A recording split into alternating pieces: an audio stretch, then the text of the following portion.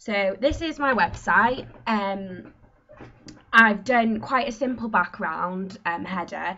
I didn't want it to be too distracting and I wanted it to be quite simple, so I've just used it, and I have blurred it on Photoshop so it isn't very distracting.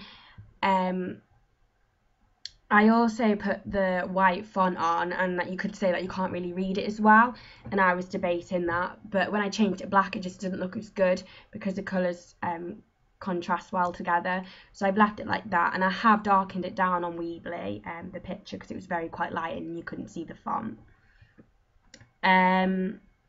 So yeah, if we go down on my home page, I've got a subtitle here, Lania versus Shirky. I didn't put that as my home title, I put Our Network Lives. I've done that because the two people I'm talking about, the two bloggers, it's all about technology and the relying, and then like the advantages and disadvantages of it, etc. And I think I wanted to use something obviously website based. I struggled with what I should put for it, and I thought Our Network Lives because it's ongoing.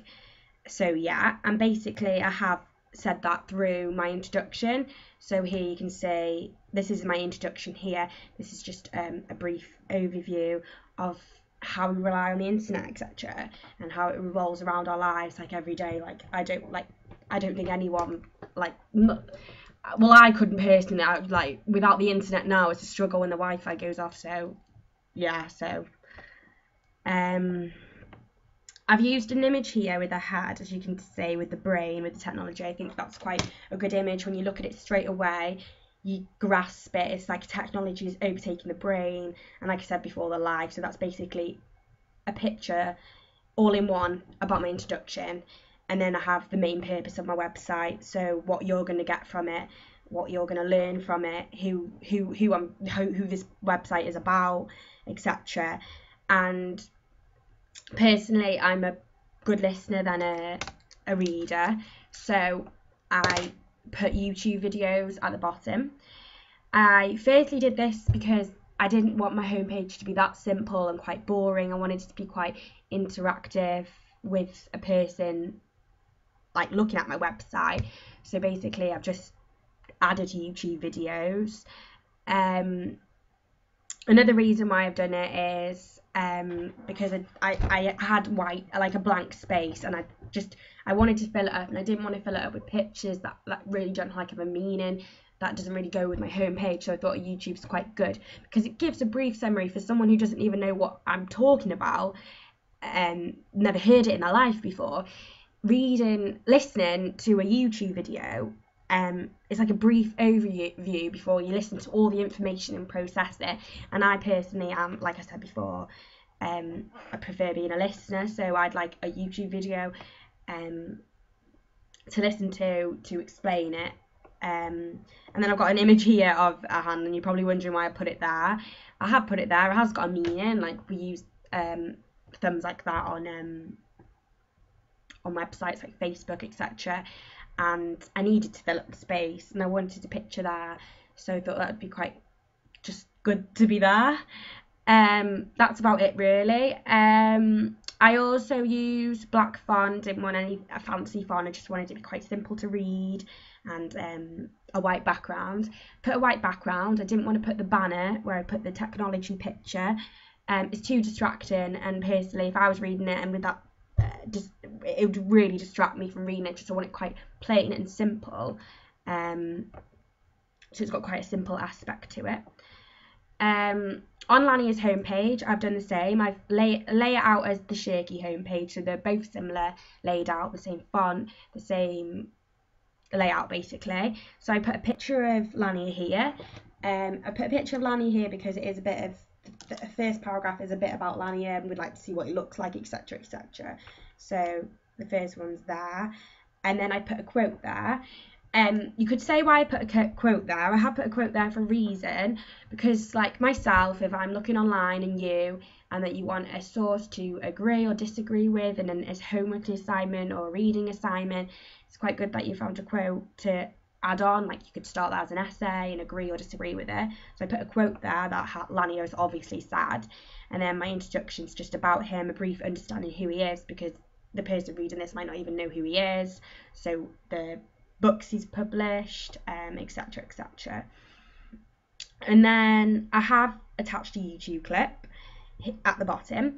I did struggle with the YouTube clip quite a lot because I couldn't get it next to the font, and it was really annoying me, and I just gave up with it completely. I had quite a struggle with it, so just put it at the bottom.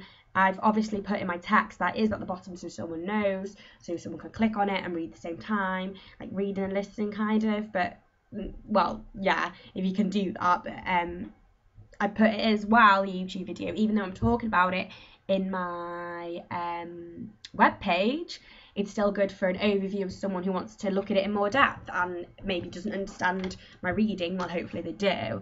And the YouTube video is kind of like a brief overview. Then I put here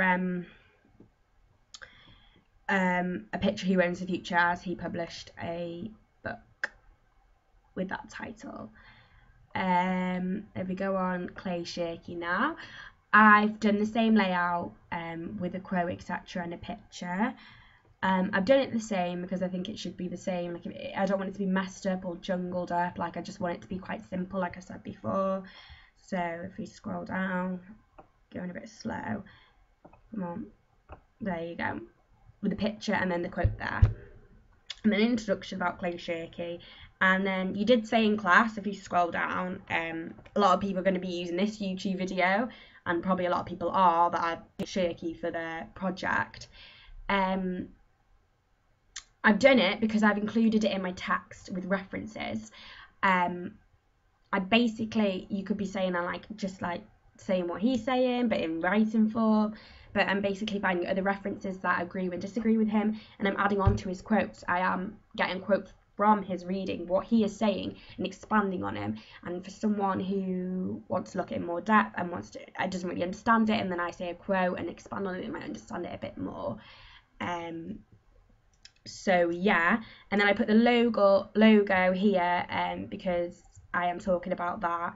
I'm saying how on this paragraph here, I'm saying how it's very remarkable what we do with all these projects, helping each other, etc, etc. So I just put a picture, so it's kind of the same layout with a picture in the YouTube video on Lanier's. My next one is my Prezi. I'm gonna have to show you on this because right now it doesn't want to like play. I have published it though. It does work when it's published, but it doesn't want to load. So basically my Prezi is here loading. It doesn't come up though, and then I put at the bottom of it like what this is, comparing, contrasting. Well, I am doing comparing, contrasting. Basically, doing this Prezi is helping me is helping you or anyone to understand it in bullet point form. It's kind of just like what I've been talking about, but maybe a bit more in depth what their theories are and ideas. So yeah, this is my Prezi. I've used it quite simple again because I didn't want it to be like overwhelming, and I haven't really used an overwhelming website, so I want it to be the same as my Prezi, like just kind of the same in an order. I'll just restart it. So basically I've got a title of Lanier and then these bubbles, and these bubbles have headings. So as a heading, and basically the heading is what I'm saying in the text. So example, information sold, and then talking about Facebook, like most people refuse to provide information, would you therefore have to pay for Facebook, etc, with statistics there. I've got unemployment, and I've got quotes from Lanier's books here. How Lanier's talking about Instagram and Kodak. I got that from a really good article online, which I've referenced, obviously, which is not included in my web page, but it's included in my Prezi because it's a more understanding what else he's saying in articles and what other people are saying and what other people are agreeing and disagreeing. It's the same layout here, Clay Shirky, sorry, influences and ideas, how we can become so reliant on it, internet saviour, and bringing people together. And then I got a bibliography there with my references there, and then that's it really, and then back to the home page. So it's really quite simple, but it's quite a good understanding for someone who wants to do in bullet point form, like a revision session, say. I think that would be like quite handy, like I'd like that personally. Like cut down, like broken down for you basically, so it's quite easier to understand if you're struggling. And then that is my bibliography here with all my references in Harvard style in alphabetical order, all here. So basically I've just done it all simple and just copy paste. I've got homepage here so that you know all the references from the homepage, and Lanier's and Shirky's and where I got the images from as well are important. The images there